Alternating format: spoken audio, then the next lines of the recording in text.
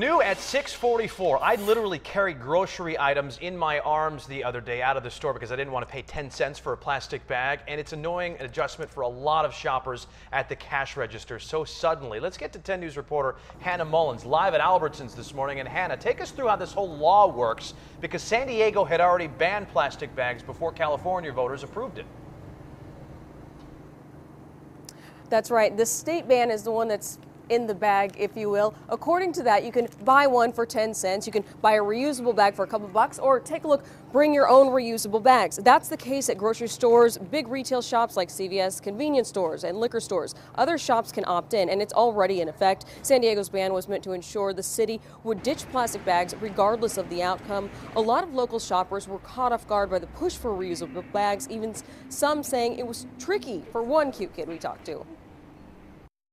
Where's the bag? Where's the bag? I kind of like it, but I'm kind of absent-minded about it. I keep on forgetting to bring the bags. I always leave them in the car.